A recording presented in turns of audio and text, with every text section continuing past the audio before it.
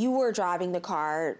You're the reason she doesn't have one now. Yeah. But don't you feel partially responsible because you were driving the car to pay something for it? Why haven't you paid anything? Well, I mean, I don't feel responsible at all because she let me drive her car knowing that I'm not insured on it at all. That's the reason you don't feel responsible? Yeah.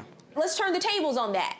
You knew she only had liability insurance and you asked to borrow the car. Correct. According to the police, you said an unknown vehicle cut you off, causing you to take action. You went off the road and hit a tree. And Correct. you were cited for a fixed object collision. Mm-hmm.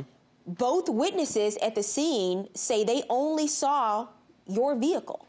You're the only person that saw another car. No, yeah, there was no contact with another car.